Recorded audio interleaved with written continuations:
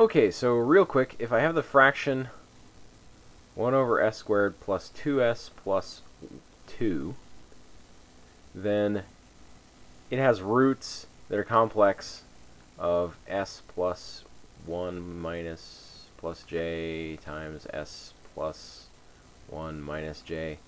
And you can partially fraction expand this and eventually come to a solution, but it's a lot faster to rewrite this as s plus 1 squared plus 1, and then this is convertible directly. So how do I do that?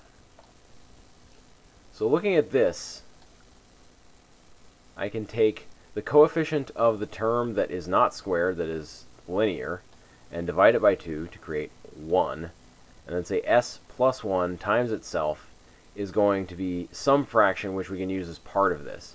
In this case, we get s squared plus 2s plus 1.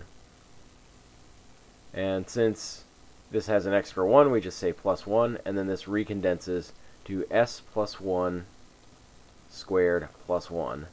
And that's a piece that has a direct partial fraction expansion.